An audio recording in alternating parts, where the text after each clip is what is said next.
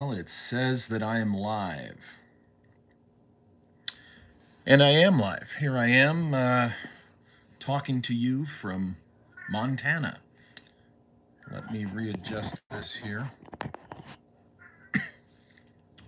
Okay, hopefully I'm looking right at you.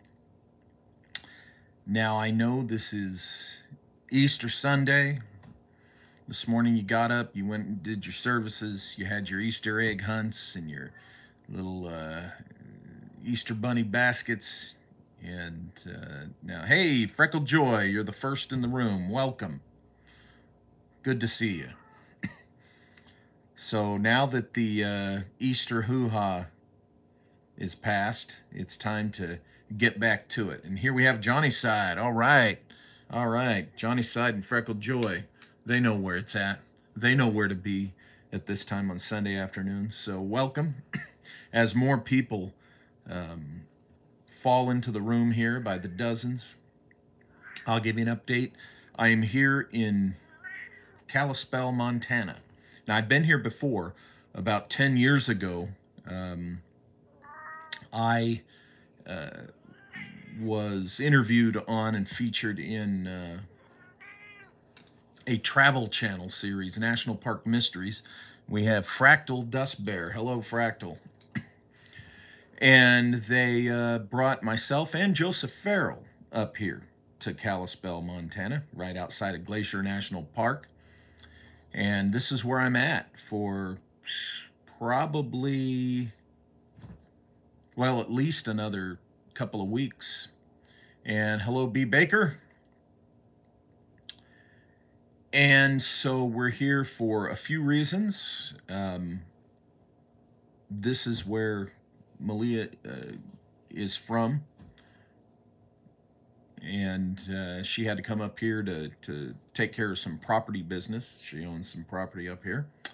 And so we figured while she had to do that, I might as well join her and we can do some field research. Now, as far as the hello to Ontario, Canada, let's see. I got to have my reading glasses on to read the names. But I'll catch up with all you guys later. You're going to have to live with the volume as it is because I don't have a microphone set up.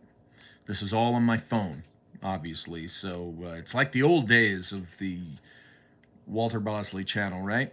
So anyway, we came up here and it's giving me the opportunity to check out some places associated with research for one of the Esoteric Napoleon volumes and also other stuff that I'm researching.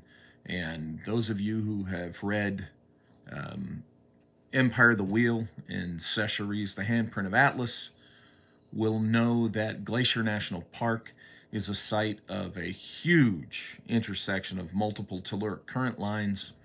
It's also a hotbed for UFO activity and post-war Nazi presence as well. So it looks to be really interesting. Over the next couple of weeks, I've already gone out and taken a little bit of a look around. You'll be seeing more photos of interesting places posted as the days go on. But so far, so good. This is a beautiful state. If you've never been to Montana, I recommend that you definitely come visit. So let me get some water here. Anyway,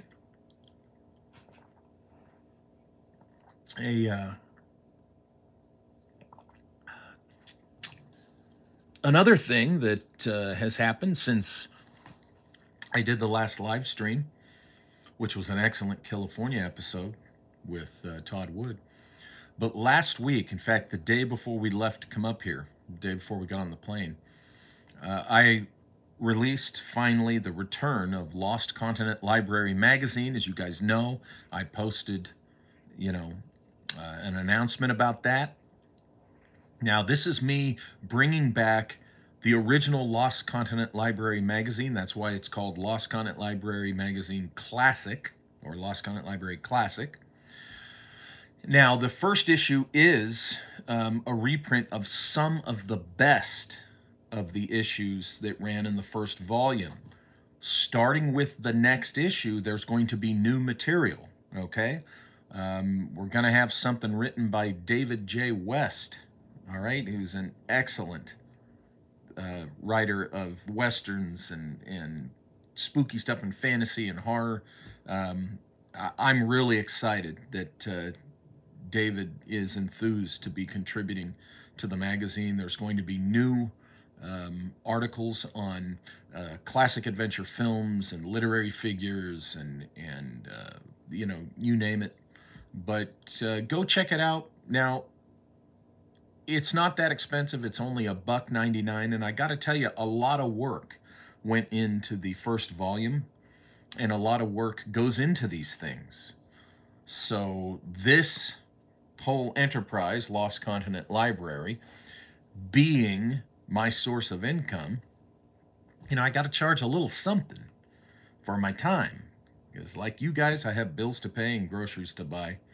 And I think I told you a couple of weeks back that just because you sell the rights for TV development doesn't make you rich right off the bat. So anyway, you'll see the time and the care and the attention and the creativity that goes into the magazine. Many of you read the books and you already know how hard I work to do the books. So $1.99 for the magazine. It is a PDF download, but we are going to offer also a printed magazine soon that's going to have different content in it as well. But go check out Lost Continent Library Magazine Classic and give yourself a break from the news of the day. You need to do that. We all need to do that. We're going to hear that anyway. We're going to be concerned about it anyway. Give yourself a little break once in a while. I like to think that's why you come here to the Walter Bosley channel, is to give yourself a break from the usual, right? Turn off the TV news. Turn off the pundits for a while, at least one day a week. Give yourself a break. So there's that. Check out Lost Continent Library Magazine. It is at Lulu. Now, let's see. Are there any more announcements? No, not off the top of my head. I can't think of any other than, for those of you who are just coming in the room, I'm in Montana for the next couple of weeks. Been here since Wednesday, and you'll be seeing me post more and more stuff. We're going to do some cool GSI, Grim Scene Investigation, paranormal investigations for Malia's radio show and her YouTube. And we'll both be doing our radio shows from here. Remember, our radio shows are at independent-broadcasting.com. And hers is Sunday nights, tonight, at 9 p.m. to midnight Pacific time, even though we're in Montana physically. And mine's on Friday nights from 6 p.m. to 9 p.m. Pacific time. And those are our radio shows. But we're going to be doing some GSI stuff at some haunted locations here in Montana that she's told me about, and some to alert current hotspots, UFO hotspots, Sasquatch hotspots, crypto stuff. I mean, you name it. And of course, I'm going to be doing, as I have been already, some secret missions series research. And specifically, one of the Napoleon volumes involves Montana, believe it or not. So that's one of the reasons why we're here. Anyway, let's see how many. Wow. Hopefully the signal's going good, and you guys can hear me, because this is what you get. It's going to be the phone. It's the way this has got to work. So this week,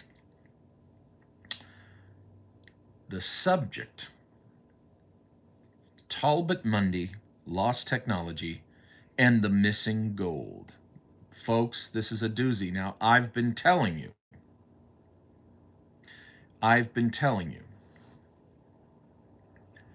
pay attention to the fiction that I publish and the fiction I know I've told you the fiction I write is definitely influenced by and includes my nonfiction research.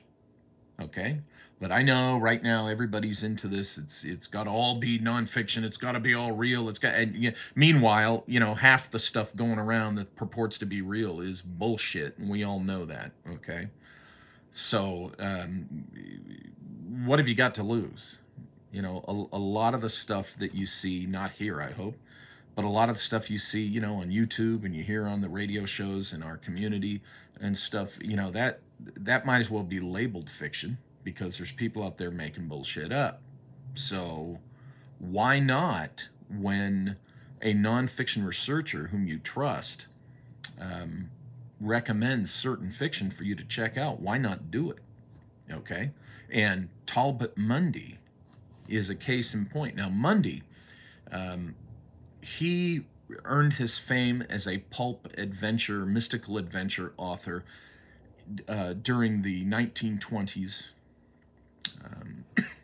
And he is, as you've heard me talk in the past, really the source of, the kind of adventure, the retro adventure we know today, primarily through the Indiana Jones movies. That's the kind of stuff that Talbot Mundy mastered and became popular for, and really mastered that particular subgenre.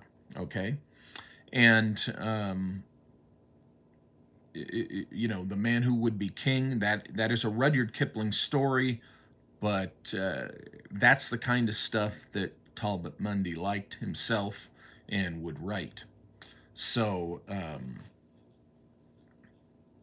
you're familiar with Talbot Mundy, whether you recognize his name or not.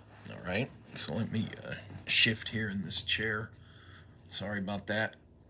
Had to shift up there and get a close-up that you didn't want. So, as you guys know, let me grab this other book so that I'm not reaching up too much in your faces. As you guys know, through my company, I've recently released 4 reprint editions of Talbot Mundy books, novels, okay? And 2 of them are Caves of Terror and The Nine Unknown. This is Talbot Mundy on the back here. Now, I published these for multiple reasons. Yes, my label is a classic adventure label, and so Mundy's one of the masters. It's a natural that I would publish Mundy under the LCL, Lost Continent Library imprint, which is my fiction imprint, Corvos being my nonfiction imprint. Now, these 2 books in particular really resonate with things that we're interested here, both here at the Walter Bosley channel and in the general community, okay, of alternative research. Caves of Terror, let me make sure I'm getting this right, was a novel that published in 1922. Now, originally, it was published, I think, partially as a serial by Doubleday, Page and Company in 1922, its first year of printing, and then Garden City Publishing in 1924. Okay, Lost Continent Library reprint edition, 2022. Of course, that's my company. That's this edition here, what I call the white covers. Okay, and in these books, here's the other one. I'm sorry, The Nine Unknown. Okay, now it's publishing history, and this is important. There's a reason why I'm sharing with you the years that these were published, because this might knock your socks off when we get into talking about what we're going to talk about today. The Nine Unknown, published by Talbot Mundy first in Adventure Magazine, 1923. Okay? So, these books are now 100 years old. Okay.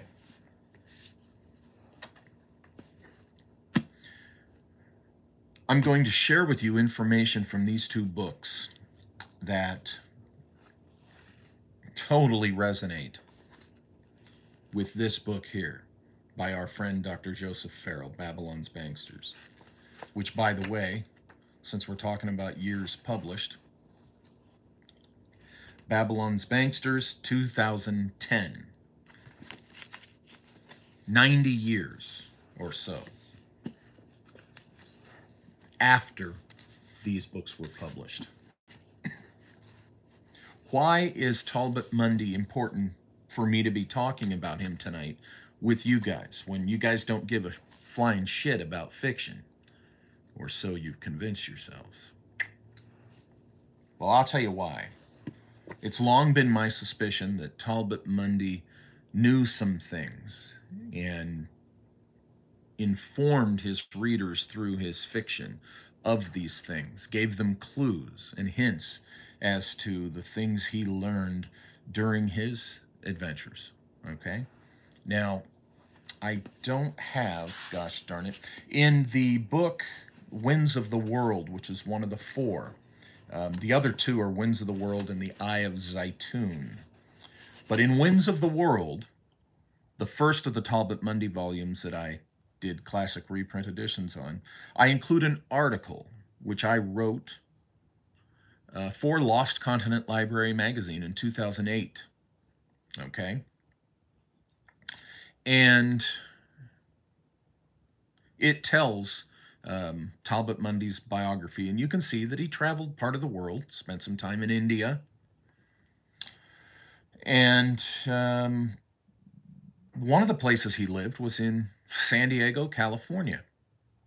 And this was a time when he was acquainted with and hobnobbing with theosophists. Now, if you're familiar with dark journalists' reports on on theosophy and mysticism and such, you will be familiar with oh gosh, I'm doing a brain dump. Yikes! At Point Loma, there was a place called Loma Land. Okay, sorry, I don't know if you guys are seeing the comments coming up on screen, but right now, let me see if I can get those off my screen so that I'm not seeing them as much. It would help me.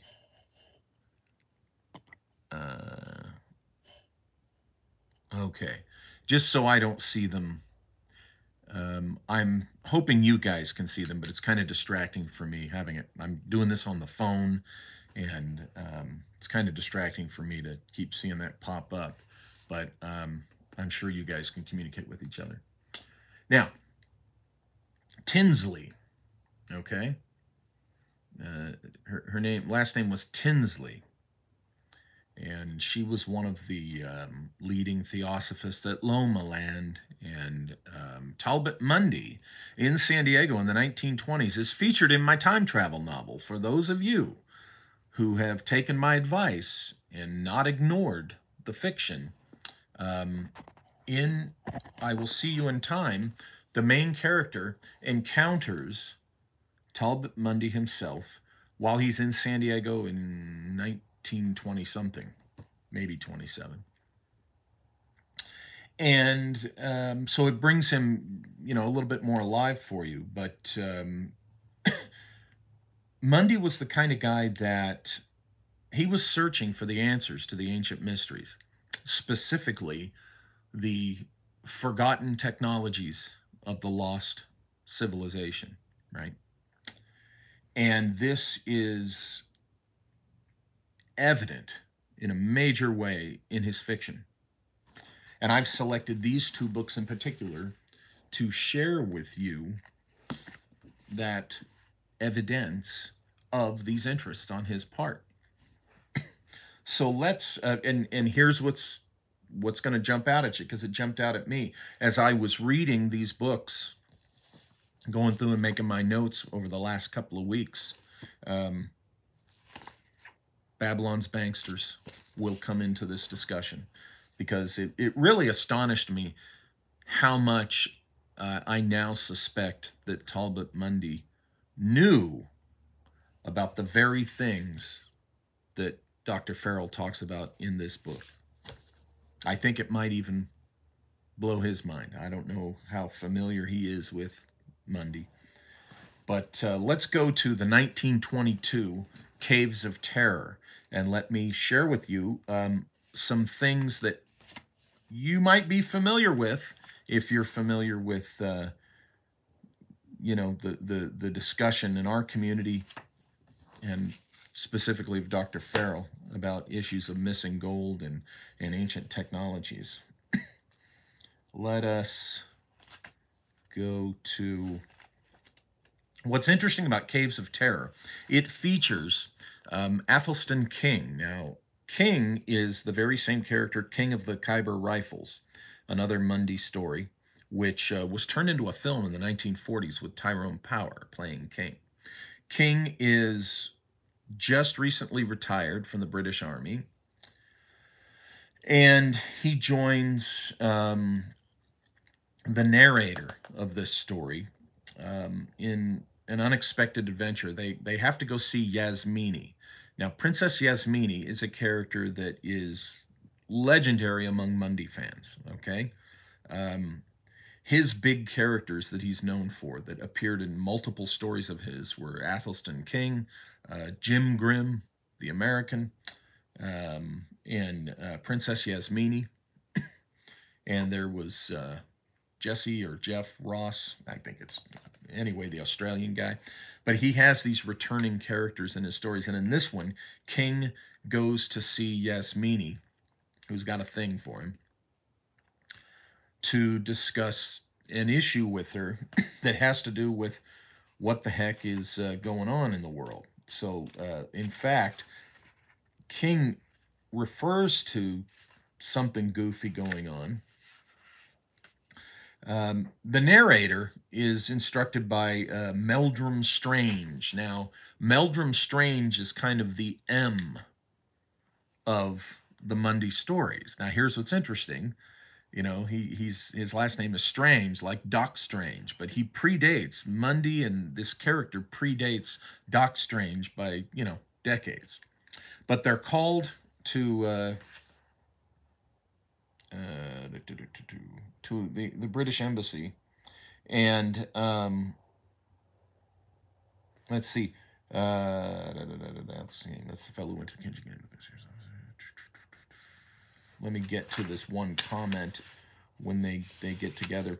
One of the comments that King, Major King, makes is, now this is right after World War I, okay? You see, he said suddenly, as if a previous conversation had been interrupted, since the war, governments have lost their grip, so I resigned from the army. Governments have lost their grip. What did Mundy mean by that? After World War I, did they lose their grip as in their ability to maintain control over their nations? Did they lose their grip, you know, in their grip on sanity? Or were they losing their grip on power to some rising power of the 20th century? Isn't that an interesting theme there that we can draw from, the inference we can draw from it from our 21st century perspective in this age of, you know, globalist conspiracies and such, for Mundy to have a main character make that comment. Now, I also find it interesting in terms of, we're talking context here now. Let's see. This is Yasmini talking to King when King goes to see her in India. You must make terms with me, Heaven-born, she went on, changing her tone to one of rather more suggestive firmness. The Kali Yuga is drawing to a close, and India awakes. Now, see, that's an ongoing theme from Yasmini. India awakes. What does that mean? Well, here's some context. During World War One, they're here, or I say here, I'm in Montana right now.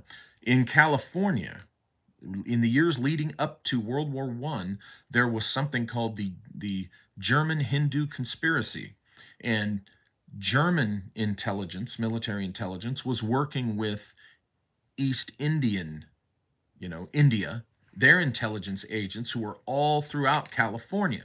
Why? Well, because there was shipping, okay, that was being done secretly by the Germans to India, that is, shipping arms. Specifically, if you read about the Annie Larsen affair, that's Annie Larsen is a ship. The German military intelligence was shipping arms to India via San Diego. This was to feed the resistance in India to British rule. As war was coming on, and war had already begun, World War One we're talking about, the Germans naturally wanted to keep England busy on two fronts. So they were feeding the Indian uprising.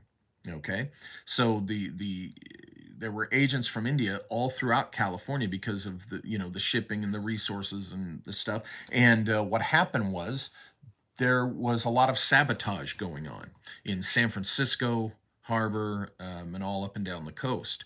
And at the time, there was a trial, a very famous trial, look it up, famous in its day, that was the most expensive uh, court proceeding in United States history up to that time.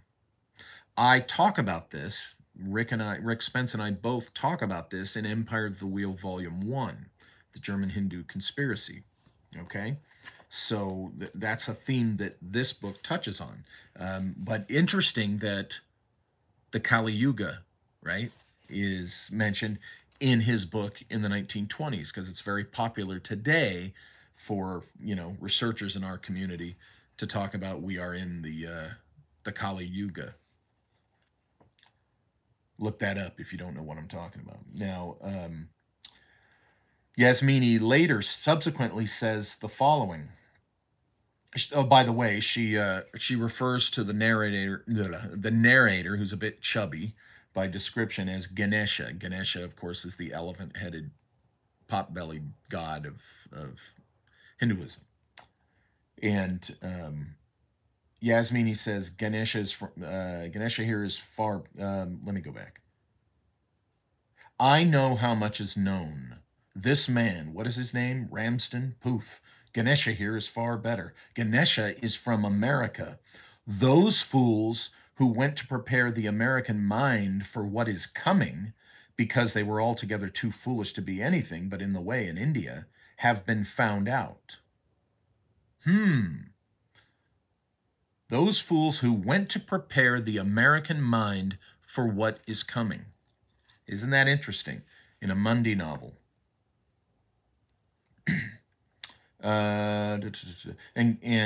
Ganesha has come like a big bull buffalo to save the world by thrusting his clumsy horns into things he does not understand. And this character represents America. That's what she's saying. Just take the nickname Ganesha out and put America. America has come like a big bull buffalo to save the world by thrusting his clumsy horns into things he does not understand. Yeah. In a novel. But those of you, go ahead and keep ignoring fiction. I tell you, Athelstan, Yasmini continues, that however much is known, there is much more that is not known. My. What was Mundy talking about in 1922 that resonates so well with our times? Yeah, yeah. So let's in this book, what Caves of Terror refers to is, and we're going to get into this, the main characters are unexpectedly put through an ordeal. And in this ordeal, they are taken on this ritual journey through a lost subterranean world made by some forgotten civilization, not forgotten by certain people in India within the context of this story. But we'll get to that. Now, here's an interesting thing that resonates with something specific in Babylon's Banksters. Let me read to you what's in the 1922 novel Caves of Terror by Talbot Mundy.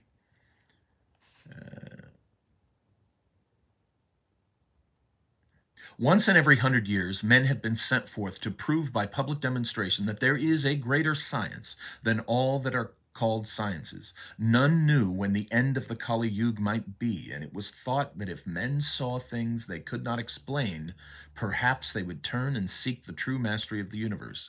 But what happened? You who are from America, is there one village in all America where men do not speak of Indians as fakers and mock magicians? For that there are two reasons. One is that there are multitudes of Indians who are thieves and liars. We're talking East Indians here, folks. Who are thieves and liars, who know nothing and seek to conceal their ignorance beneath a cloak of deceit and trickery. The other is that men are so deep in delusion that when they do see the unexplainable, they seek to explain it away. Whereas the truth is that there are natural laws which, if understood by all, would at once make all men masters of the universe. I will give you an example. Today, they are using wireless telephones, they mean radios, who 20 years ago would have mocked whoever had suggested a thing. 20 years ago, there are those who would have mocked whoever suggested such a thing. Remember, this is 1922. Yet it is common knowledge that 40 years ago, for instance, when Roberts, the British general, led an army into Afghanistan in wintertime and fought a battle at Kandahar, the news of his victory was known in Bombay, 1,000 miles away, as soon as it had happened. Now, this is written in the 20s, and it's referring to something that happened in the 1860s. Yeah, the 1860s. Okay, the battle at Kandahar. And it was known in Bombay, which was 1,000 miles away, like it says here, the moment it happened. Isn't that interesting? I'll continue reading. 1,000 miles away as soon as it had happened, whereas the government, the English government, possessing semaphores and telegraphs, had to wait many days for the news. Let me go back because I kind of broke that up there. Sorry about that. When Roberts, the British general, led an army into Afghanistan in the wintertime and fought a battle at Kandahar, the news of his victory was known in Bombay, 1,000 miles away, as soon as it happened, whereas the British government, possessing semaphores and the telegraph, had to wait many days for the news. How did that occur? Can you explain it? I'm reading from Mundy here. And it goes on. If I were to go forth and tell how it happened, the men who profit by the telegraphs and the deep-sea cables would desire to kill me.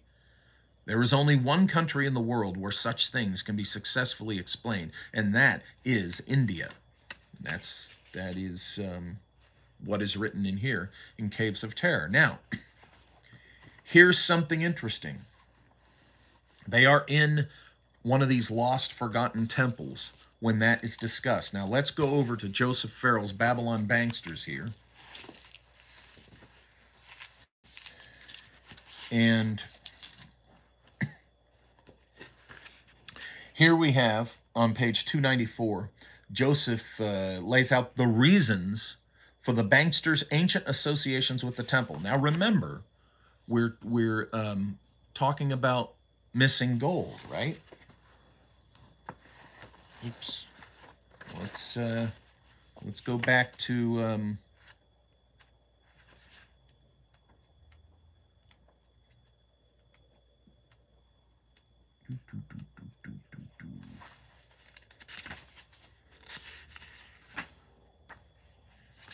we're talking about missing gold. Let me so that implies the Banksters is my point. Okay, and we're going to get to the gold thing. The reasons for the Banksters' ancient associations with the temple.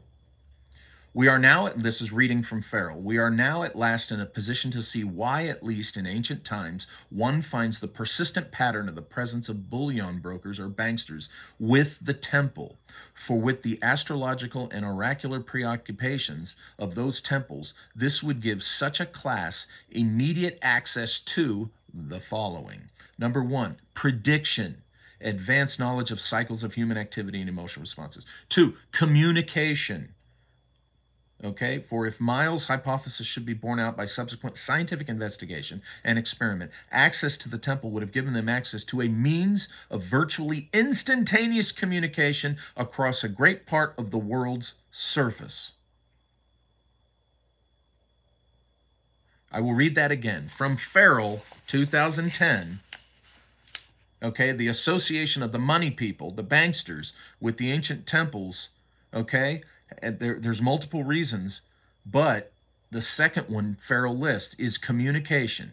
For if Mayle's hypothesis should be borne out by subsequent scientific investigation and experiment, access to the temple would have given them access to a means of virtually instantaneous communication across a great part of the world's surface.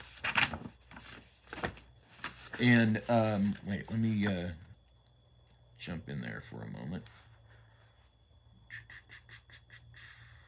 And there, anyway, there is Talbot Mundy saying the same thing that Joseph Farrell refers to in 2010, but Mundy is saying it in 1922 in a novel, right?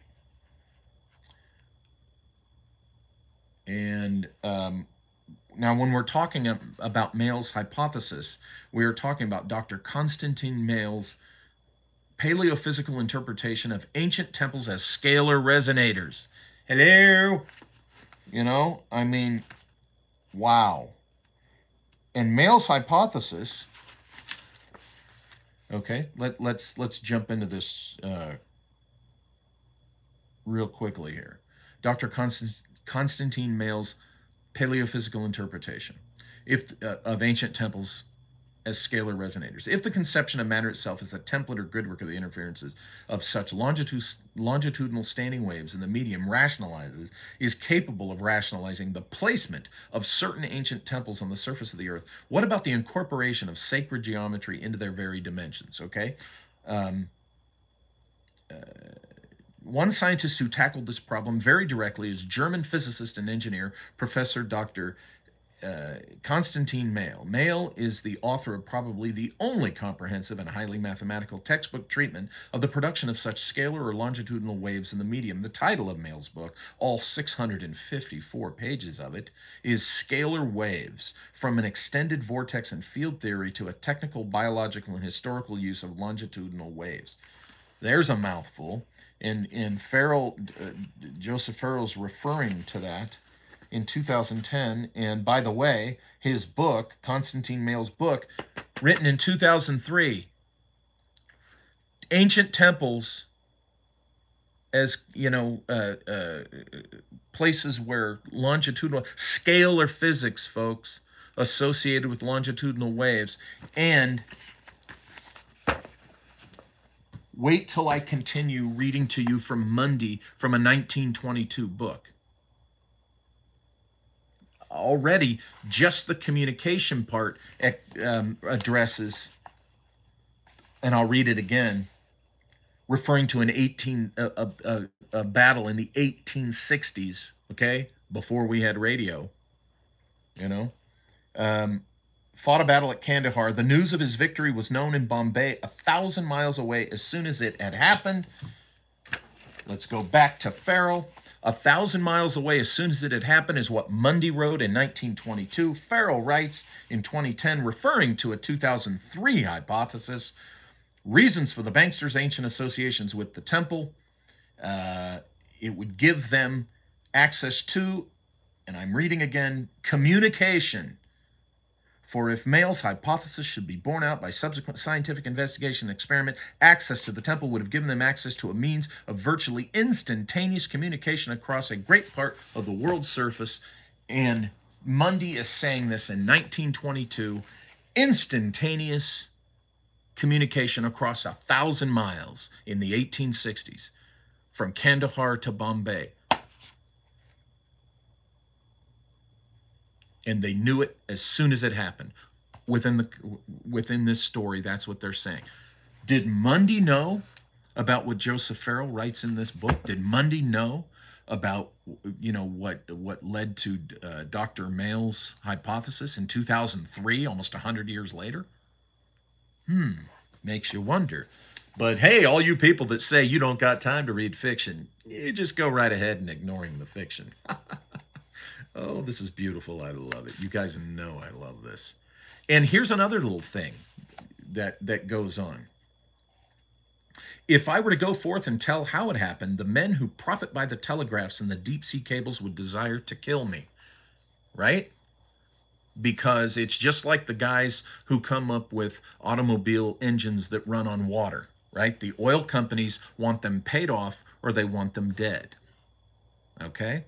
And here Mundy, through this character, is referring to, what the global corporate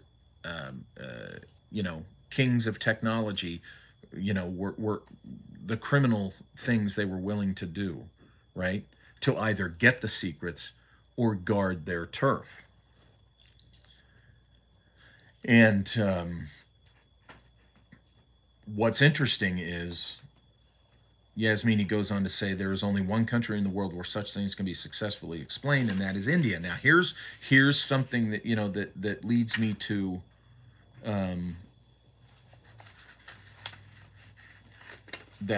me to ask. This is an interesting question here. Why is India ignored by so many, even by some in our community? Even in Babylon's Banksters, Rome is talked about, Persia is talked about, Egypt is talked about, the ancient Chaldeans are talked about. India is left out. And yet, look at the volumes of the history that goes farther back than any other known history. We're talking hundreds of thousands, almost millions of years and such. Could India be purposely ignored because truly that's where these secrets are? I do find the absence of India, is that revealing a reluctance to look at India, to admit that some of the answers are found in India, because I don't know, for biases on the part of the researchers, I don't know. It to me, it's an interesting question. I think that Mundy, like many others who really take an honest deep dive into India, came away and do come away with just sensing that a lot of the secrets we're looking for are in India. Now, at one point when they're brought into this subterranean temple world in Caves of Terror, Athelstan King, Major King, King of the Khyber Rifles, he tells the narrator, the American narrator, remember that whatever you see is simply the result of something that they know and that we don't. Now, that's a very telling quote in this book, okay? That's telling you that the character King, Athelstan King, he's already onto the idea that what might appear as ancient magic is really just knowledge of a technology, that he says it right there plainly. Remember that whatever you see is simply the result of something that they know and that we don't.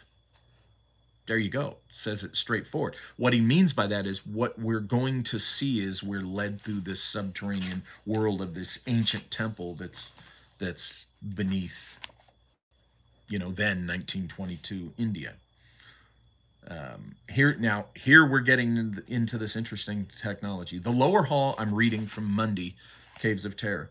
The lower hall was dark, but he found his way without difficulty, picking up a lantern from a corner on his way and then opening a door that gave, underneath the outer marble stairway, onto the court where the pool and the flowering shrubs were.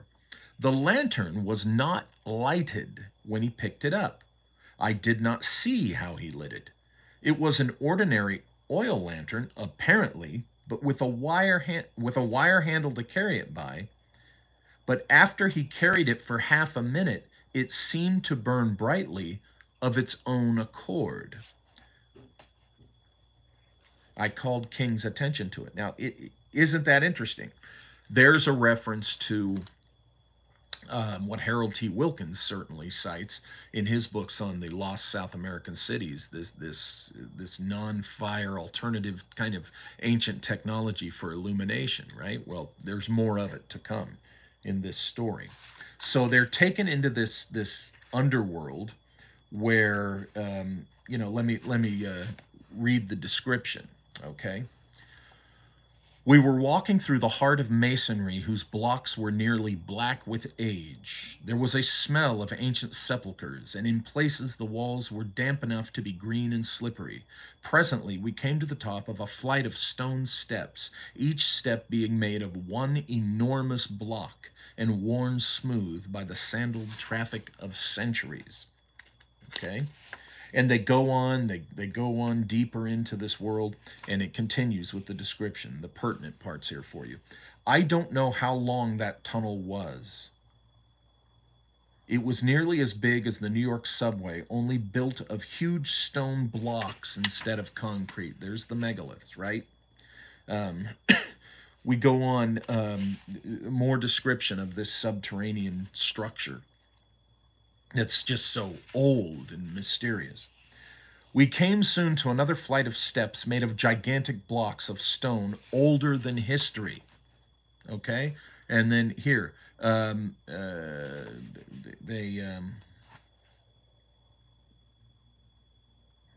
we followed the gray Mahatma to a gallery at the top, on the other side of which was a sheer drop and the smell of stagnant water. Now they're underground and there's this sheer drop and it's this megalithic kind of construction. I'm reading again. I could hear something sluggish that moved in the water. And somewhere in the distance was a turning around which light found its way so dimly that it hardly looked like light at all, but more like filmy mist. A heavy monster splashed somewhere beneath us. What the hell? And the Mahatma raised the lantern to peer into our faces. Those are alligators. You may see them now if you would rather. The same as with the snakes. The rule is you must do them no harm. Do them no harm. Okay. So he keeps taking them through this dark underworld. And, we keep, getting description of this place having been built long ago and how old it is. The chamber, I'm continuing to read, the American narrator in Cave of Terrors says, the chamber was at least 100 feet long and 30 feet wide. Its roof was lost in smoke, but seemed to be irregular, as if the walls of a natural cavern had been shaped by masons who left the high roof as they found it. So again, using natural subterranean spaces to take advantage of, for passageways.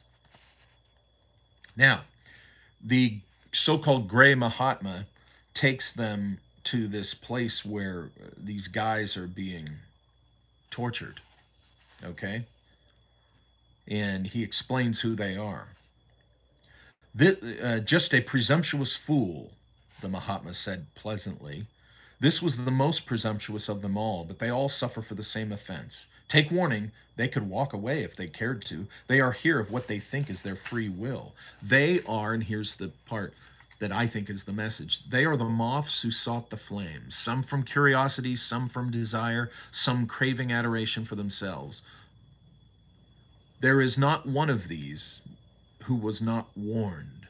They were cautioned not to inquire into matters too deep for them. Okay? Take care lest curiosity overwhelm you. Now, this could be theater being done by the Gray Mahatma to scare off the American and the British Major King, right? Like, see, this is what happens to those who, how did he put it? Who inquired into matters too deep for them, all right? Take care lest your curiosity overwhelm you. Now, it goes on with even more description. Uh, Again, reflective of how old this place is and this technology that you're going to hear about might be. We were evidently in a system of caves that had been quarried into shape centuries before the Christian era. They seemed originally to have been bubbles and blowholes in volcanic rock, and to have been connected together by piercing the walls between them. There was certainly no intelligible plan attached to their arrangement, for we went first up, then down, then sideways, losing all sense of elevation and direction. But we passed through at least 60 of those connected holes, and the air in some of the higher ones was so foul that breathing it made you weak at the knees. So that tells you, how deep they're getting. In each cave was an infinitesimal lamp made of baked clay and fed with vegetable oil that provided more smoke than flame, and the walls and ceiling were deep with the soot of centuries. Okay, and it goes on. We emerged at last under the stars by the side of a great stone tank. It might have been a bathing pool, for along each side steps disappeared into the water. We could dimly distinguish one end on our right hand with a row of great graven gods, all reflected in the water, but the other end vanished through a black cave mouth. It was about 120 feet wide from bank to bank. Okay, so it's this massive megalithic underworld that they're being taken through. Okay, and it goes on. He stepped down, and this is the Mahatma leading them. He stepped down into the water, and at once it became evident that to all intents and purposes, there were two tanks, the division between them lying about 18 inches underwater. So they learned the secret to how he moves through, they can move through a pool of alligators. There's dividers that you can't see initially, right, that are just under the surface, but when you get down there, you can see them and realize, oh, these alligators, they're not going to get me. So that part, is a very clever visual trick, right, that they can use for initiations. And then it goes on again with describing how old this place is. The Mahatma led us forward toward a long dark shadow that transformed itself into a temple wall as we drew closer, and in a moment we were once more groping our way downward amid prehistoric foundation stones. Downward, prehistoric foundation stones. We came into an enormous crypt that evidently underlay a temple. Great pillars of natural rock, practically square and 20 feet thick, supported the roof, which was partly of natural rock and partly of jointed masonry. Now, if you guys have ever seen the salt mines that have opened up, across the country, different places in the world, these things go incredibly deep. They have huge pillars, the right, and that's what I was thinking of when it described these pillars 20 feet thick and how deep this was. But practically square and 20 feet thick, supported the roof, which was partly of natural rock and partly of jointed masonry. Okay, so there is ancient, God knows how old, masonry in here. And this is Mundy talking about this in the 1920s. Certainly he wasn't the first guy to talk about lost temples and how old things were. But what we're talking about here today is Talbot Mundy and his resonance with the works of Joseph Farrell and others 100 years later in these things that we're talking about. I'll continue reading Mundy from Caves of Terror, 1922. But around the crypt there were more cells than I could count offhand. Some were dark. There were lights burning in the others. Each had an iron door with a few holes in it and a small square window, unglazed and unbarred, cut in the natural rock. So some type of dark, what was it, prison, holding cells, slave cells? What was going on there? And then Gray Mahatma, this is quoting him, "None but an aspirant has ever entered here," said the Gray Mahatma. "Even when India was conquered, no enemy penetrated this place. You stand on forbidden ground." So what is the Mahatma telling them? Okay, the Mahatma is telling them this is such a deep secret. This place he's showing that neither the British nor whoever else had conquered India, what we know as India, over the centuries, ever even learned about this place hidden away that Mundy dramatizes in his novel. Okay, this, what it's saying is there are deep, deep secrets. No pun intended, because it is subterranean. Again, is Mundy telling us that it is India wasn't so much ignored in Mundy's day? It seems to, and India's not ignored now. It's just interesting how, um, with some researchers, they ask the question, you know, where is this stuff? And also with things like the gold and stuff like that. Anyway, it's, to me, it's conspicuous that the possibility that some of the answers are in India, um, is not mentioned or referred to.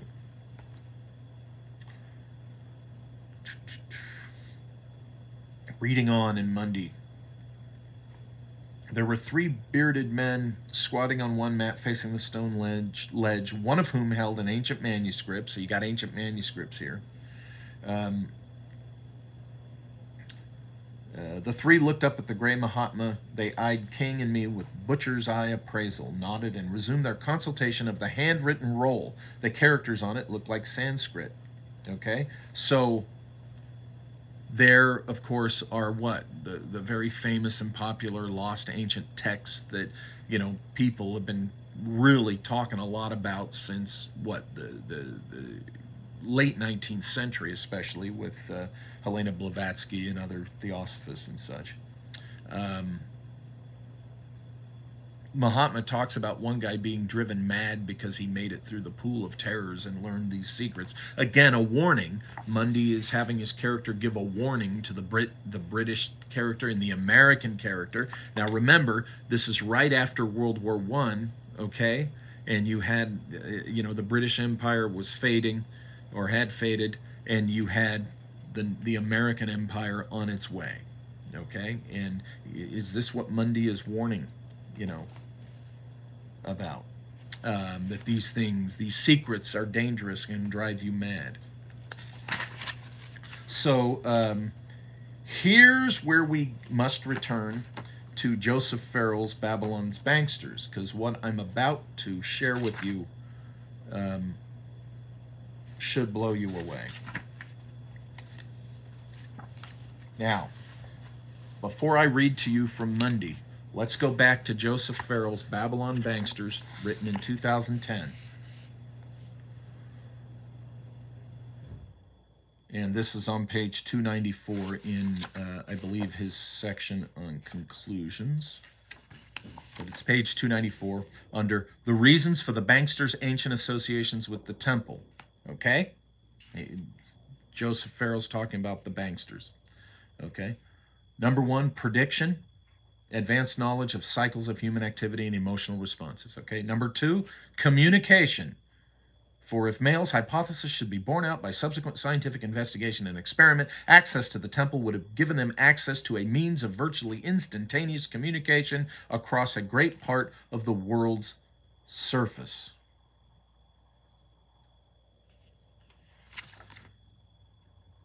Now, instantaneous communication across a great part of the world's surface. So we have to ask ourselves, in Mundy's story, when Yasmini tells him, you know, in the 1860s, okay, when the British had their victory at Kandahar, Bombay, 1,000 miles away, knew it the minute it happened. How might they have known it? Let me read to you from Mundy, 1922, and you can listen how it resonates with what Dr. Mayall hypothesized in 2003 and Dr. Farrell refers to in 2010. And I'm reading from Chapter 5, Far Cities. Now, the gray Mahatma led the way toward one of the great square pillars that supported a portion of the roof. In that pillar, there was an opening about 6 feet high and barely wide enough for a man of my build to squeeze himself through, but once inside, there was ample space, and a stairway hewn in the stone wound upward. We emerged through a wooden door into a temple whose walls were almost entirely hidden by enormous images of India's gods. However, the gray Mahatma took us instead into a marvelous courtyard bathed in moonlight. And the air was warm. Okay, they go down into a hole. Okay, there's a stairway leading them, again back down underneath. The air was warm but breathable, and there seemed to be plenty of it, as if some efficient means of artificial ventilation had been provided. Nevertheless, it was nothing else than a cavern that we were exploring. The only masonry was the steps. We came to the bottom at last in an egg-shaped cave, in the center of which stood a rock. That, he said, is the last symbol of ignorance. The remainder is knowledge. Now, they come to the passage. The extraordinary circumstance was the light. The whole passage was bathed in light, yet I could not detect where it came from. It was not dazzling like electricity. No one place seemed brighter than another, and there were no shadows. It's an even illumination, which they can't readily identify the source of. Just like Harold T. Wilkins wrote, people saying that it was found in the 1700s in lost cities of South America. Okay. Our guide turned to the right. We passed through a door that seemed to open at the slightest touch. Something about the suddenness with which the light had ceased in the passage the moment Mahatma's back was past the door. Now, what's he talking about? I had hung back a little, trying to make shadows with my hands to discover the direction of the light. And the strange part was that I could see the bright light in front of me through the open door, but none of it came out in the passage. In other words, he's standing before an open door. Usually when you're standing before a door, you're in a dark hallway, and in the room on the other side of the door is fully illuminated. That illumination casts out into the dark hall, right? In this instance, he's saying, no, the hall was completely dark. The room was illuminated. The door was open, okay? It was intuition that caused me to pause at the threshold before following the others through. Something about the suddenness with which the light had ceased in the passage the moment the Mahatma's back was past the door, added to my curiosity, made me stop and consider that plane where the light left off. Having no other instrument available, I took off my turban and flapped it to and fro to see whether I could produce any effect on that astonishing dividing line. And for about the 10,000th time in a somewhat strenuous career, it was intuition and curiosity that saved me. The instant the end of the turban touched the plane between light and darkness, it caught fire. Or rather, I should say, fire caught it. And the fire was so intense and swift that it burned off that part of the turban without damaging the rest. In other words, there was a plane of unimaginably active heat between me and the rest of the party, of such extraordinary heat that it functioned only on that plane, for I could not feel it with my hand from an inch away.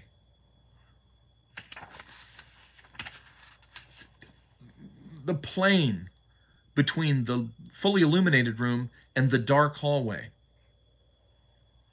Just a thin layer burns the turban with intense heat. 1922, depicting a mysterious technology deep in the subterranean world of a temple so ancient it's a mystery. Mundy's writing this stuff in 1922, okay? Folks, he's describing the scalar physics of this goddamn place that's so ancient they don't know how old it is, okay?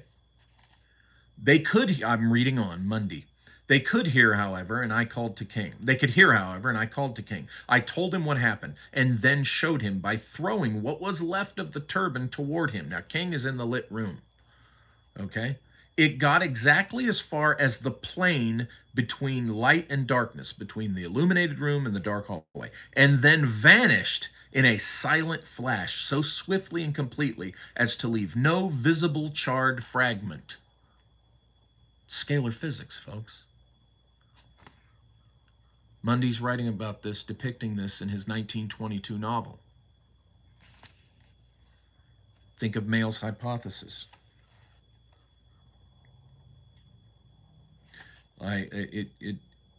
They continue on.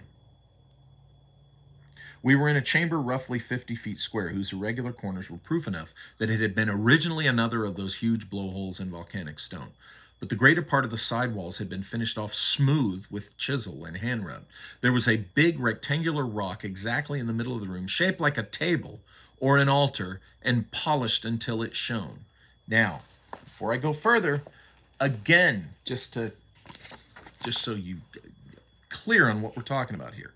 Joseph Farrell's Babylon Banksters. Okay, the reasons for the Banksters' ancient association with the temple. Remember, there are 4 reasons, and number 2 is communication, and it refers to Dr. Mayle's hypothesis, a means of virtually instantaneous communication across a great part of the world's surface. And remember, Yasmini in the story says that Bombay, 1,000 miles away from the British victory in Kandahar, knew about the victory the moment it happened in the 1860s. How? You're about to possibly find out within the context of this story.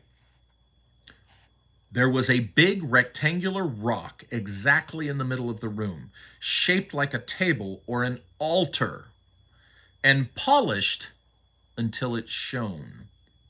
I decided to sit down on it, and that's when the Mahatma ceased to ignore me. "Fool," he barked, "keep off that."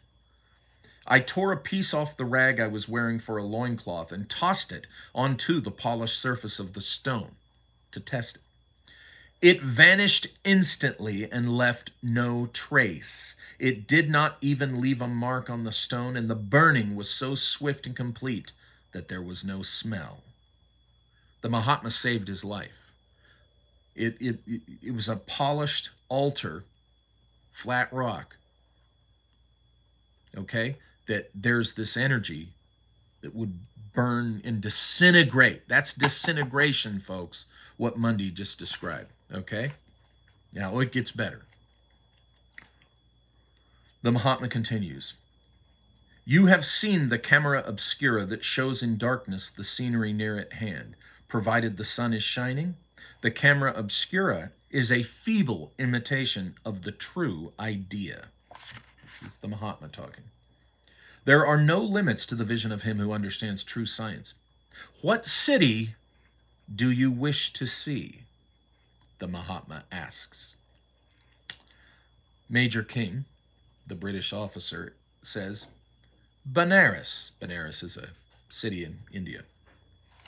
And I'll continue. "Suddenly we were in darkness. Equally suddenly, the whole top surface of the stone table became bathed in light of a different quality, light like daylight that perhaps came upward from the stone, but if so, came only a little way. To me, it looked much more as if it had began suddenly in mid-air and descended toward the surface of the stone. And there, all at once, as clearly as if we saw it on the focusing screen of a gigantic camera, lay Benares spread before us, with all its color, its sacred cattle in the streets, its crowds bathing in the Ganges, temples, domes, trees, movement. Almost the smell of Benares was there, for the suggestion was all-inclusive. But why is it daylight in Benares while it's somewhere near midnight here?" King demanded. That instant, the sunshine in Benares ceased and the moon and stars came out. It was far more perfect than a motion picture. Allowing for scale, it looked actually real. What Mundy is describing through his character, they're in this deep subterranean, lost ancient temple with this forgotten technology, forgotten to everybody but those in India who know about it. And there, the Mahatma, he takes them to this altar of polished stone and asks them, pick a city. And the Brit picks a city, and suddenly a three-dimensional illuminated view of the city from above appears on this table, like some type of three-dimensional television beam, showing them the city of Benares. And when he asks, how come it's not the same time of day as us, it cuts to the nighttime view. Now,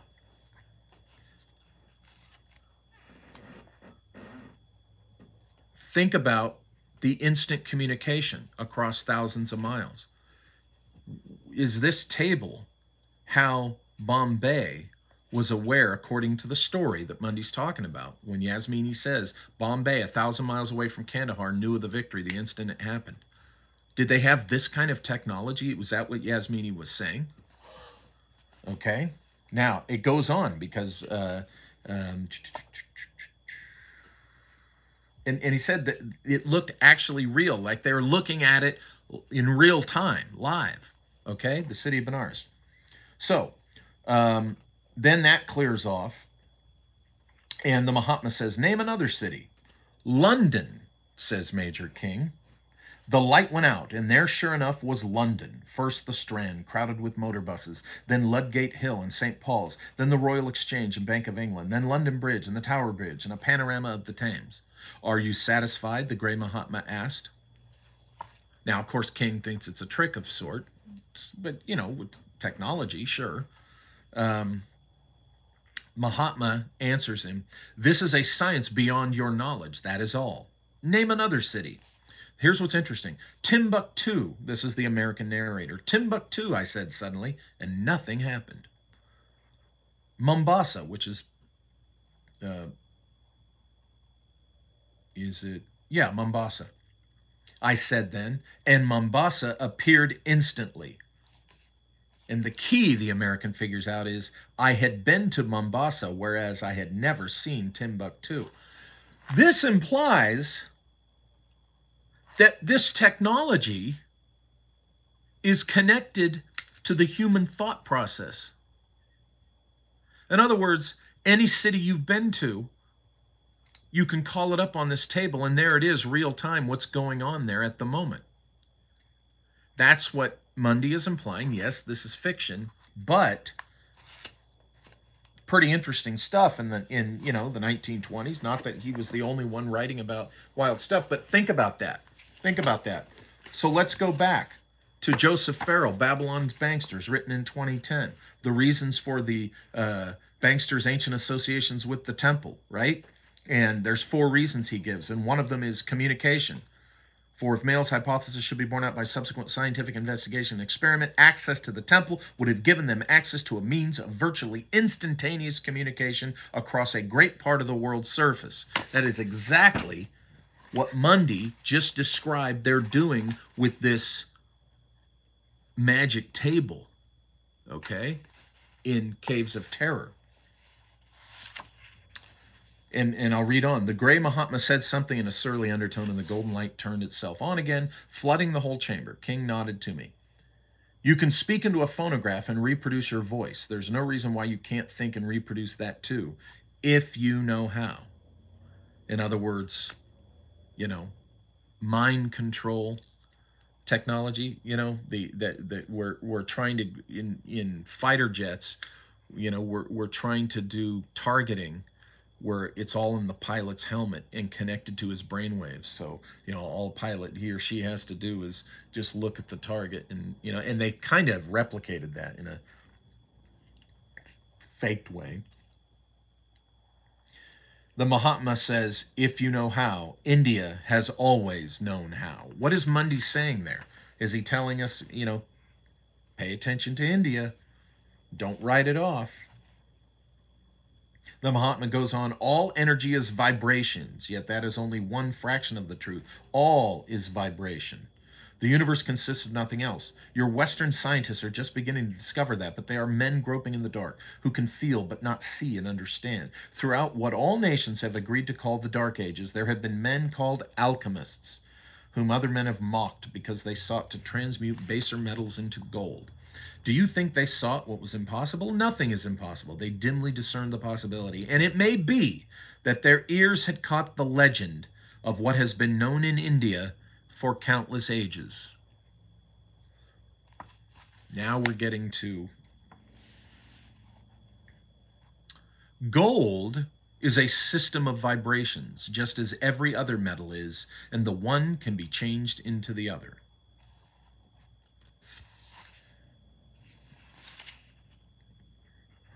Okay, let's stay, because I've got several notes in here, and I'm trying to stay on tonight's specific topic. Oh, and then the Mahatma does a little alchemical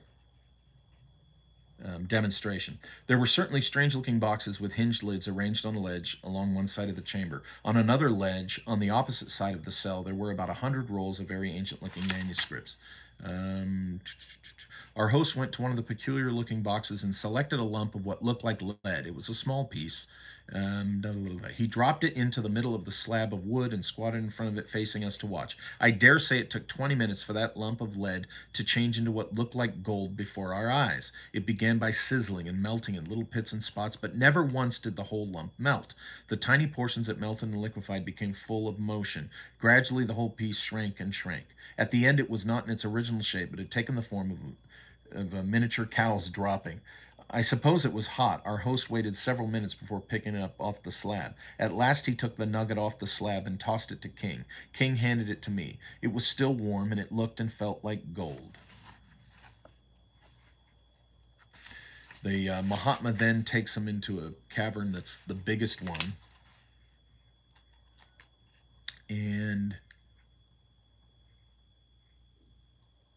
the Mahatma, says, hey, King asks, why do you use a temple full of Hindu idols to conceal your science, if it is a natural science and not trickery? The Mahatma says, can you suggest a better way of keeping the secret? We are protected by the superstition. Not even the government of India would dare arouse the superstitious wrath of a people by inquiring too closely into what goes on beneath a temple.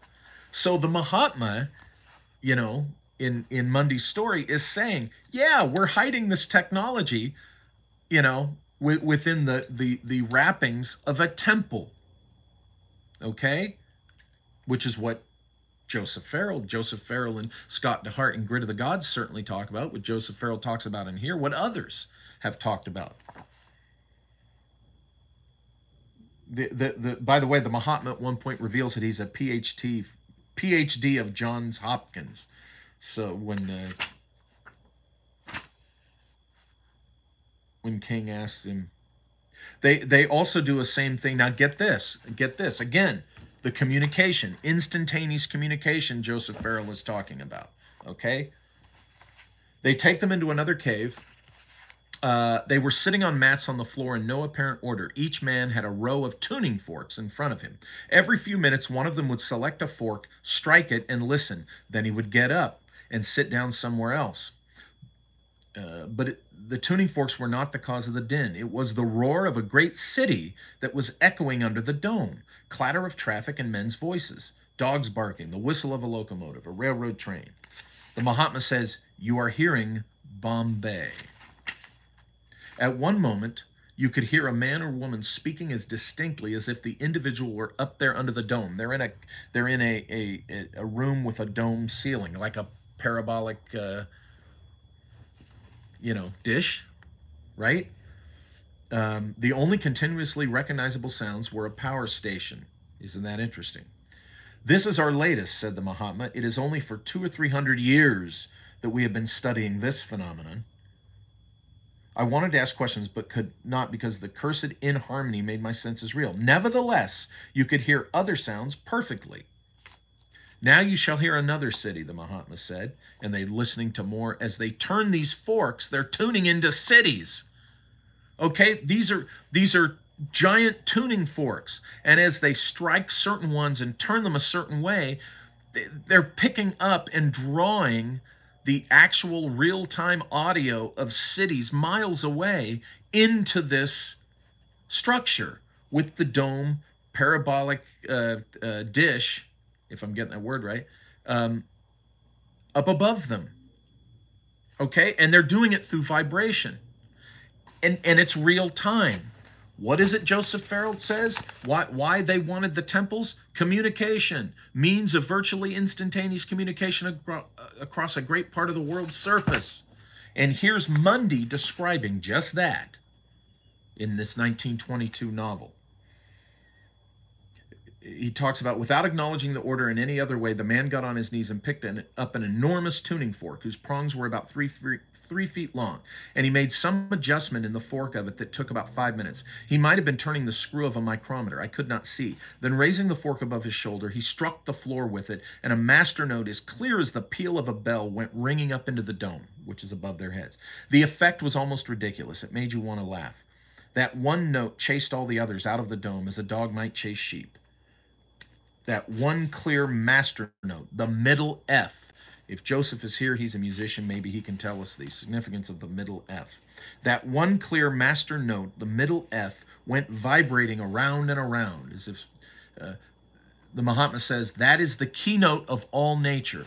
So Mundy is saying, through his story, the Mahatma's telling them that the middle F is the keynote of all nature. All sounds, all colors, all thoughts, all vibrations center in that note. It is the key that can unlock them all, the middle F. The silence that followed when the last ringing was the most absolute and awful silence I have ever had to listen to. The very possibility of sound seemed to have ceased to exist. So when the tuning forks aren't being worked, the silence is incredible. It's profound. There was a feeling that these men were fooling with the force that runs the universe, and that the next stroke might be a mistake that would result like the touching off of two high-tension wires multiplied to the nth. You could not resist the suggestion that the world might burst in fragments at any minute. Doesn't that sound like Tesla stuff there? Okay? Maybe that's where Mundy, was inspired, is his knowledge of Tesla. Nikola Tesla. I'm reading again from Mundy. Meanwhile, the fellow with the tuning fork fiddled again with some adjustment on the thick portion of its stem, and presently, whirling it around his head, he brought it down on one of the circle of small anvils that were arranged around him like figures on a clock face. You could almost see Calcutta instantly. Discordant note he struck was swallowed instantly in a sea of noise that seemed not only to have color, but even smell to it. You could hear the crows that sit on the trees in the park. There was the click of ponies' hooves, the whirring and honk of motor cars, the booming of a steamer whistle, roars of trains. In the sea of noises in the dome, one instantly stood out, the voice of a man speaking English with a slight accent. For exactly as long as the reverberations of those two tuning forks lasted, you could hear him talking, and then his voice faded away. So with these two tuning forks vibrating in conjunction in this chamber with the parabolic, surface, okay?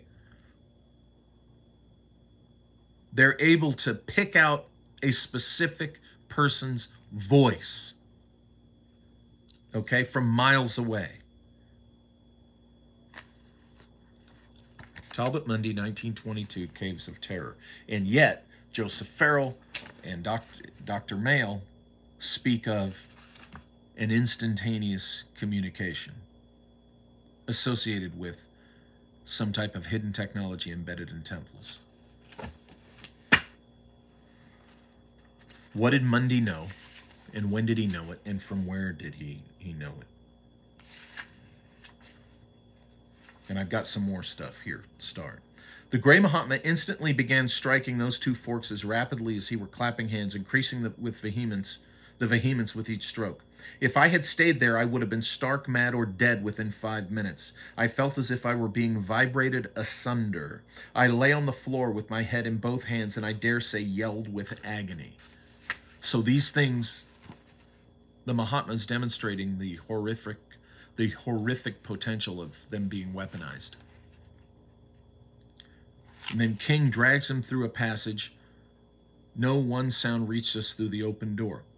They had learned the way of absolutely localizing noise. Now, before, they had learned a way of localizing light, and now he takes him right outside the door, and just like the earlier passage where the room is lit, but the passage is pitch dark, right? And there was the burning plane in between. The similar thing with sound, Mundy says in this, that the deadly sound that was reverberating inside the chamber, once he gets outside in the corridor, They don't hear it at all.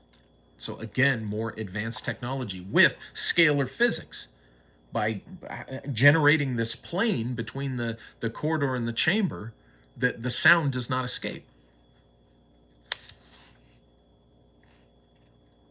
Localizing noise. Let me see. I think that might be as far as I intended to go.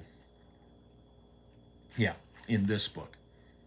Okay, so there you see how Talbot Mundy's Caves of Terror resonates with something very specific that Joseph Farrell's talking about in Babylon's Banksters regarding technology of ancient, a lost technology of these very ancient temples. Okay, now, why the importance of the Banksters? Well, we get into that in The Nine Unknown. Okay, this is the 1923 novel that followed Caves of Terror. And in this, let me see what else I've got. Yeah, I'll come back to that because I think. Oh, by the way, he refers to, remember Mundy's talking about the alchemy that was demonstrated in the story? Well, Farrell writes, the same pattern holds as well during the interim period between ancient and modern times, for during that period one finds the persistent interest of the royal houses in Europe in alchemy, the ability to transmute base metals into gold. Now, alchemy, transmuting lead into gold, that's an old thing, okay? I'm not saying it's original with Mundy. What I'm saying is how Mundy associates it specifically with the ancient temple and this forgotten technology, which is so exact to what specifically Farrell and by extension Professor Mayle, Dr. Mayle, hypothesized in 2003 as well. I just thought that was interesting. Okay, that's in there too. But let's go to The Nine Unknown now, and allow me to read the pertinent parts to you. Now, The Nine Unknown, very interesting book by Talbot Mundy. You've probably, if you're familiar with Theosophy and Elena Blavatsky and all that, you've heard of the Nine Unknown Men, and this is Mundy kind of playing on that. Now, remember I told you, Mundy spent time in San Diego, where Loma Land was, and in Tinsley, Madame Tinsley were at, and there was Theosophy there.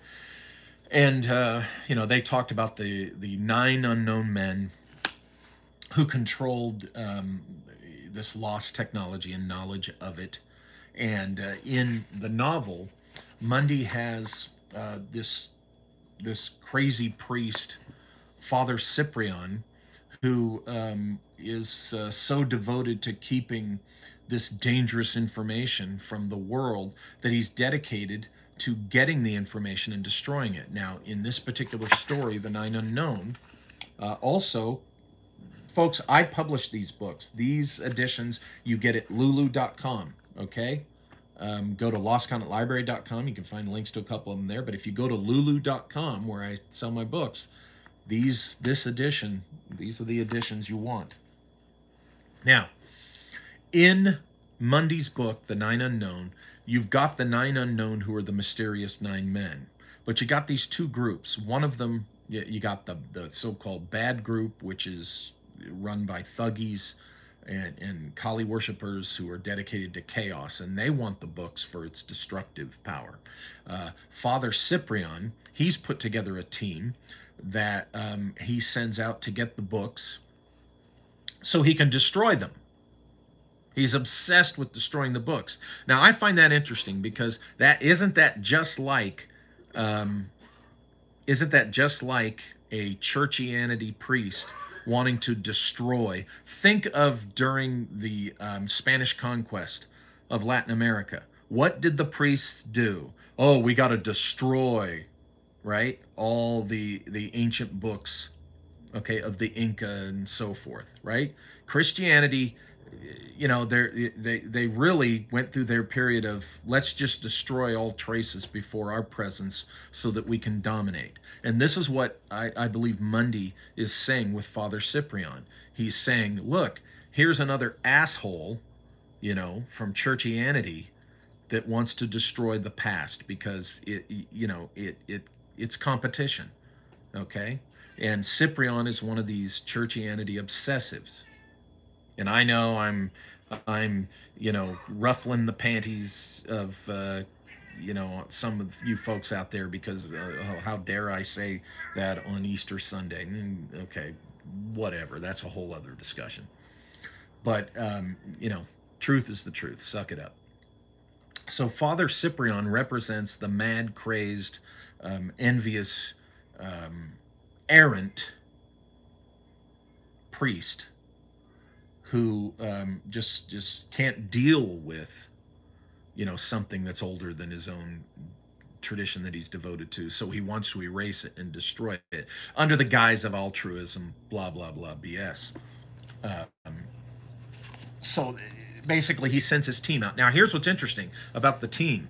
The team includes Major King from Caves of Terror and King of the Khyber Rifles. It also includes Jim Grimm, one of Mundy's other legendary characters, and oh my gosh, let's see, Ramsden, who's another Mundy character from his books, and Jeremy Ross, the Australian hero. Now, these are all heroes from various Mundy novels and stories, and he brings them all together in the Nine Unknown, and they're working for Father Cyprian, and they soon learn, oh, wow, he's nuts. Why destroy this stuff, but they're sent out to get these books before the bad guys get them so that Father Cyprian can destroy them. Okay? So, one of the early things we have is this Portuguese character. And here's a comment. Surely ancient sciences meant nothing to them, yet it was pursuit of ancient science and of nothing else that brought the 12 together. So that tells you what, is going on with what's really going on with this story. Now, here's what jumped out at me. And again, when you're talking about these books that the Nine Unknown Men are control of, let's see, in the pursuit of this, there are some coins they're talking about. None was of more recent date than 1,000 years. They're talking about all this old stuff. Now, here's what's interesting. Here's what, again, what brought to mind Babylon's Banksters to me. Mundy writes, Jim Grimm, the American, got a telegram from his employer, and the telegram says, investigate and report on perpetual disappearance of specie in India. Specie meaning currency. Okay, this is 1923. Mundy's talking about games with currency. Investigate and report on perpetual disappearance of currency specie in India. From Meldrum Strange, that M that I told you about, Mundy's M. Okay, and it's further explained here. We want to discover what has happened to the billions of dollars worth of gold and silver that has been won from the earth during the thousands of years since mining was first commenced. The cash in circulation doesn't account for 1% of it. Where is the rest? Jim Grimm says, Father Cyprian wants the 9 books. He wants to destroy the knowledge that has enabled certain unknown men for thousands of years to drain the world of its supply of gold and silver. I wish to discover where the gold and silver is. Here we have Talbot Mundy talking about this. Where the hell is the gold? Where really is it? Who's hoarding it? Right? Who's actually keeping it? And they go on. It's like, okay, you got to get the books and so forth. And the coins are important because it's evidence that, the gold does exist. But let's see. They're talking about the 9 and how it's structured. They're asking, how old is this organization? And the answer is, how old is India? There is wisdom in the books the nine make use of. One book to a man, each book dealing with a branch of wisdom. They have simply hoarded money. So this mysterious group in Mundy's world here is suspected of hoarding the money, the gold. And it goes on. Nevertheless, one character says, India continues swallowing gold and silver in measures of crores, that which is swallowed not reappearing in any discernible shape. In other words, they're taking in the gold and silver, but they're not putting it back out in circulation. There's no product, there's no coinage. What are they doing with this money? Not reappearing in any discernible shape, contrary to teachings of political economy. Okay, so there's Mundy going into economy and economic philosophy. Let me start again. India continues swallowing gold and silver in measures of crores, that which is swallowed not reappearing in any discernible shape, contrary to teachings of political economy, which, being the religion of the West, is probably poppycock possessing priests with checkbooks and top hats. Where is gold and silver? That is the whole point. The Portuguese says Babylon had gold and silver. Where is it? Always India has imported gold and silver, always. But where is it, Mundy writes. The balance, the accumulated surplus of at least 6,000 years. I estimate it as a heap as great as the Pyramid of Giza. And where is it? Right? What became of the gold of Solomon, Da Gama asked. I, for one, Da Gama answered, continue on, but there are books, asked Cyprian the priest. Where is the gold the Spaniards and the Portuguese shipped home from South America and Mexico? Where is all the product of the Rand and of Australia? They took $7 billion worth of gold and silver from the Comstock, just one reef in Nevada. Yet tell me, how much gold and silver is there in the world today? The greatest hoard, greater than all other known hoards put together, is in the United States Treasury, and it doesn't amount to a hatful compared to the total that is known to have been mined in the course of history. Where has the rest disappeared? This is Mundy asking this question through a novel in 1923. The Portuguese goes on to say, show me the books of Cyprian the priest, and I will tell you where the treasure is. See, this Portuguese guy is trying to get his hands on the books that Father Cyprian has already collected and is hoarding, because he's going to burn them, but he's hoarding this knowledge. Sounds like the Vatican, right? You know, priests who go around the world collecting ancient knowledge and then they hoard it. It sounds like what the Vatican does with their library, right? Stuff the rest of us aren't allowed to see. Okay, if they're not burning it, they're keeping it for themselves. Father Cyprian, in my opinion, this is Mundy. You know, Father Cyprian represents the Roman Catholic Church, represents the Vatican and the Vatican Library. But this Portuguese guy in the story, he knows how to read the texts, which Father Cyprian does not. And what he's trying to do is make a deal. Okay, show me the books of Cyprian the priest, and I will tell you where the treasure is. The Portuguese guy believes that the secret of where all this gold is being kept and who's hoarding it is in the books. You know, so, but my point of all this is, here is Talbot Mundy in a 1923 novel asking the questions that I've asked in you know, a couple of my books. You know, the Secret Mission series and Origin. Certainly, Mundy is talking in the 1920s in fiction about things that are in this book, okay, and other works that Joseph Farrell has discussed. You know, the secrets and conspiracies and the mysteries of currency and in gold and such. Now, in The Nine Unknown, there's more to go here, but I've gone almost 100 minutes. The time has just sped by. I think I'm going to have to jump into this because, believe me, Mundy goes even deeper into these things we're talking about, you know, with the currency throughout, you know, in a later portion of this book. But it deserves, let me see here.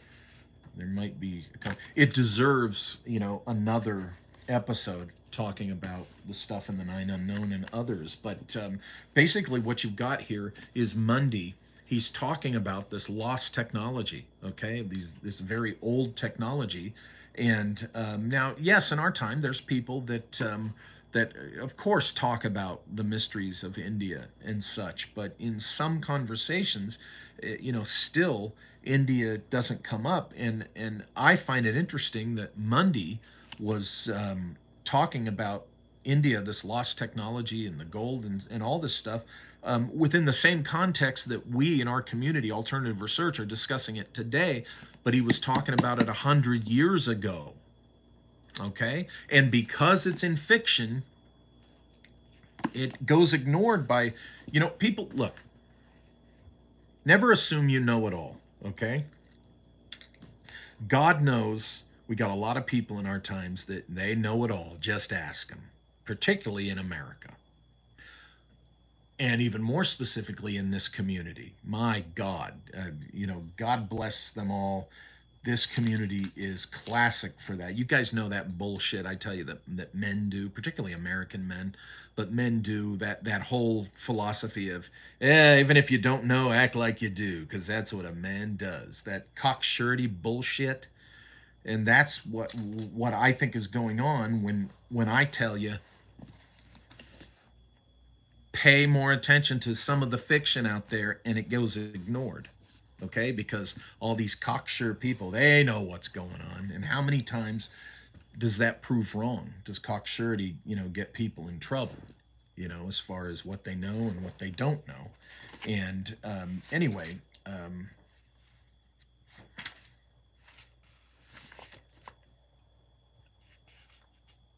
on the last page of Joseph's book, Babylon's Banksters, there is written, so, you know, he writes something that I think really is a commentary on what Mundy, you know, particularly in Caves of Terror, what I read for you with the technology and such. Joseph writes on page 296 of Babylon's Banksters, Joseph Farrell writes, while many have guessed at the motivations for this vast and ancient conspiracy, no one seems to have approached anything like a final answer. I certainly cannot claim to have done so either, but an answer does suggest itself from the preceding pages, namely, that they are indeed trying to reconstruct a lost mythical past. A global golden age with a supremely sophisticated science with which they can dominate and subjugate the earth. But to reconstruct it on the scale required and implied by their enterprise itself will require that virtually the entire planet and its resources must be at their disposal. This very thing that Joseph wrote in 2010 is what Talbot Mundy is writing about in his fiction 100 years ago. Okay? And there's more where this came from. This is only 2 of the 4 Mundy novels that I'm offering in classic reprint at lulu.com. These editions right here. There's 2 more. And there's other stories of his that I'll be offering classic reprints, and I'll be talking about whether I'm offering them or not. Okay? But I think Mundy is much more important in this pursuit than you realize.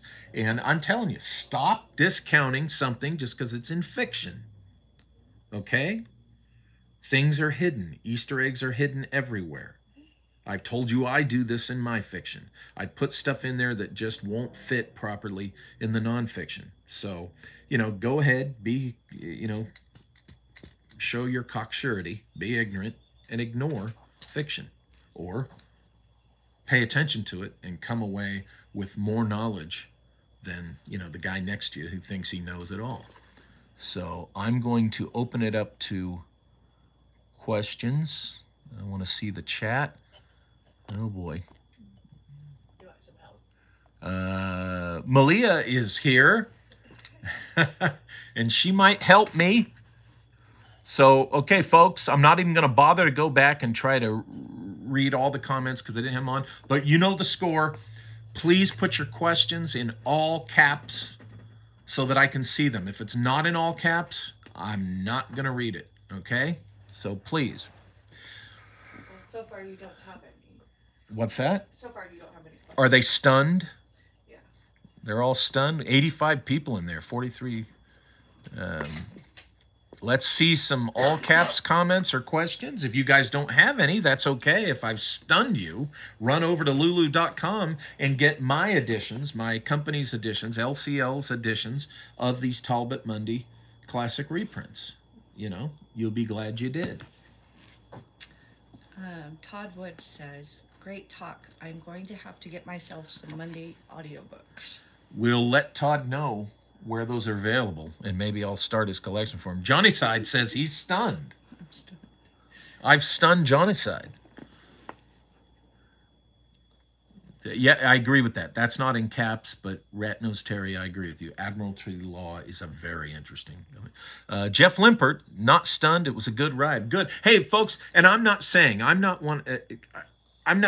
I'm the only person who is on to Mundy, and no, I'm just sharing it with you. Okay. But I am impressed that Mundy was going into the stuff that was resonant with what Joseph Farrell's been trying to tell you for several years.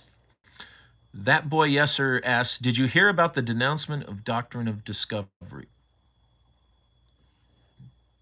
What does that have to do? I'm not sure about that one. What is that? Could you give me some context there? And folks, we're staying on the subject of what I was talking about. If there's stuff that has to do with the politics going on, for God's sake, you guys know the rules around here. Right now, it's all about... I'll show you the next one. Okay, go ahead. If you want to close that so you can see yourself. Thank you. Thank you.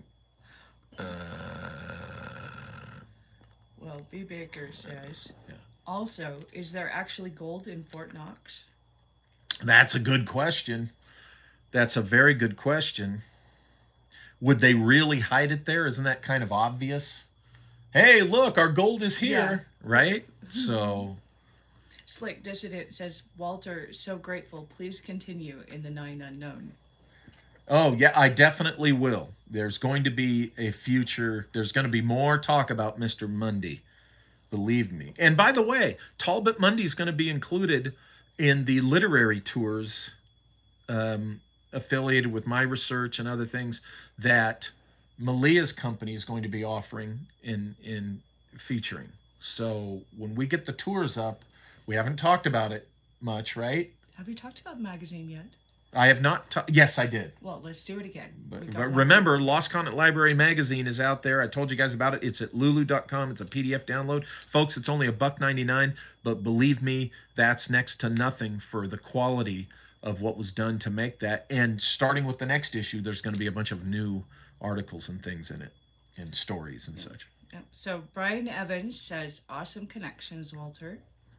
Thank you, Brian. Yeah, I tell you, and it's the connections that really made themselves apparent through Mundy's work and you know, our friend Dr. Farrell's work. Can I have a little freedom of speech at the moment? Yeah. All right, Shan Jack, we're on a phone, not a computer. Oh, for God's sake, is somebody bitching about audio? No, telling you can control plus to make your text bigger. Give me a freaking... Oh. Don't get me started. I thought it was more complaint about audio. Oh my God. No. Yeah, I'm having to do this from a phone. Who was that? Sam? Sanjak. Sanjak. Yeah, I'm having to do this from a phone because I'm not at home. I'm in Montana. I'm on a research trip and work trip. Just a little bone right there. Yeah, so yeah, where I'm having to do this from the phone. So it's, you know. And besides, I like having Malia here, you know, read these off. That's it for now. That's it? Give her away. Yeah. Wow. Tell a bad joke. That usually helps. Oh, Jesus. Okay, well, hey, guys, seriously, I am so glad you guys were here. 90 people. Wow. And this is a holiday. This is Easter Sunday. I appreciate you guys, you know, coming on Easter Sunday to watch. We can announce Dr. Farrell coming up now, right? Oh, yes. Folks, in case I forget, May 17th, we're having another episode of Trans-Temporal Warfare, and Dr. Joseph Farrell will be here at the Walter Bosley channel discussing again Trans-Temporal Warfare. Do not miss this. If you don't know what I'm talking about, go back to the lives from about 6 weeks ago or whatever and watch the first one with Dr. Farrell and Seshari and others. And I'm putting together an interesting, smaller panel this time to be part of the discussion. Um, you guys are going to not want to miss this one. It's during the week. I believe it's a Wednesday. All right. So Slick Dissident says, "Do you think the nine unknown have a connection to nine worthies, nine Daves, or the Order of the Nine?" I think thematically they do, if to the extent that all of these have anything to do with what Helena Blavatsky and the other theosophists and such refer to. A lot of times that's the source of it, is this nine unknown. And certainly Mundy was referring to those sources and that legend, okay? Because he was associated with the Theosophists of San Diego at Loma Land and, Madame Tinsley and others. So, yeah. Jonaside asks a very good question. With the Mundy books being 100 years ago, what do you think of the CW Chanter nostalgia loops? Do you think this info is coming back around? Oh, C.W. Channer's what were they, time loops? Nostalgia Yeah, time the loops. nostalgia time Mm-hmm. loops. You guys look for those videos. Go over to CW's channel and do the search, the scroll if he's still got them posted. That is outstanding information and exercises in yeah. I highly recommend considering CW's nostalgia loops. And certainly when you're talking 100 years ago, when you're talking factors of 20 years, yeah, I would say that it could qualify for uh, uh, CW's hypothesis. Absolutely. Todd Wood says, "The nine unknown reminds me of the seance of the nine." Yeah, right. Yeah, well, we know the mystic properties of the number nine, right? Um, River Dogma Pitbull says, hey, River "At Dog. Walter, have you seen the series Alfred Peabody, Batman's Butler? I found it to be a fun poke at MK Ultra and other conspiracy subjects for the times." Oh, that's interesting. No, I have not. I have not seen that. We can go ahead and open it up to any topic at all if you guys like. If you have a question other than the Talbot Mundy discussion is fascinating to me. But if there's anything else any of you want to ask about, feel free. Gary Mears says, "Walter is a king of awesome, no, mysteriousness. I was going to say awesomeness, but you know that We. already." Rendella Wenzel says, "Awesome. That was a great show." Nance Hardwick says, "That was revelatory." Revelatory. Yes. Jeff Ward says, "Do you have any thoughts on Judy Wood's 9/11 technology thesis?" Oh, do I? Yeah. My thought is that you all need to get her book and consider that thesis. Seriously consider it. I lean heavily towards it. That's about it. So, Mysteriousness. Gary Mears said. yeah, so. And Well, folks, my gosh, it's been almost 2 hours and it didn't seem like it to me, but this has been, I've really enjoyed talking about this with you guys. And there's going to be more. There's going to be more Talbot Mundy discussion because I think he was on to something. He was on to the very same things that interest us about lost technology, about India. I would venture to say that he was on to the same things that Cremo and Thompson, when they wrote Forbidden Archaeology and their views on ancient India. I can never pronounce the guy's name, and I apologize, but there's a guy who's got a channel on YouTube here that goes and talks about all the temples in India from an alternative research angle, and I apologize for not being able to say his name properly, but I know you guys know him, many of you. But if check him out. Really interesting stuff. You don't always have to agree with him, okay? Just like you don't have to agree with me, you don't have to agree with Dr. Farrell, you don't have to agree with CW on the nostalgic time loops. We don't always have to agree on every little thing.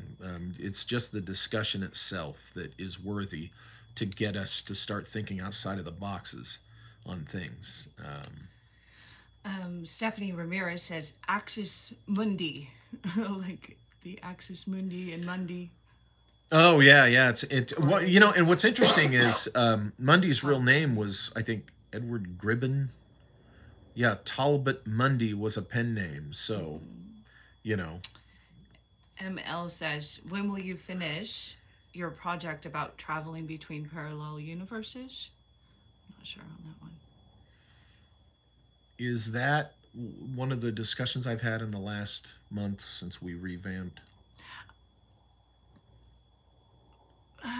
I would ask ML to be a little more Yeah, specific on specify that one. ML. But by the way, I can tell you ML based on just what you're asking about the topic alone. Yeah, I'd be talking about that. I'll be continuing that. But if you're talking about a specific project, kind of be a little more specific, refresh my memory on the specific project. The answer is probably yes, but Brian Evans says, outstanding post, Walter, and all in chat. Stephanie Ramirez says, Walt, checked out Old World Florida yet? not yet. Sesheri did some great analysis of Florida in the handprint of Atlas, and by extension, he did some more for me, and I've referred to it in some of my works. In fact, Secret Missions 1, the one about California, that really is just as much about the Templars coming to North America and going across the continent with their vaults as it is about California and Cabrillo. I talk about specifically Florida geomantic mysteries and such in Secret Missions 1, The Hidden History of Old California. No, and Slick Dissident is asking that we review some comments from earlier. So I just wanted to Okay. mention we normally go after the stream and review comments. Yes, we do. So you guys know we do go through that and see your stuff. Yeah. Yep, that's it. Brian Evans, one love. Hey, Brian Evans, thank you. Well, folks, I think that's enough Walter Bosley for anybody in one evening. And Malia's got to put up with me now for the several more days, so as she usually does. But I want to thank all of you for being here again. I'm glad you liked this topic. We will be returning to Talbot Mundy. And again, go to lulu.com to get these editions. These are the classic reprints that I have put out there. There's two others. There's Winds of the World and The Eye of Zaytun, which, by the way, Talbot Mundy was the first writer to discuss, one of the first writers, if not the first fiction writer, to put out the Armenian genocide to the public's eye instead of it being ignored like it was by historians and the media. The Eye of Zaytun, you know, that kind of, I guess you'd say, exposes, but he certainly wrote about it for what it was, a genocide. So this was a guy who this was a guy who paid attention.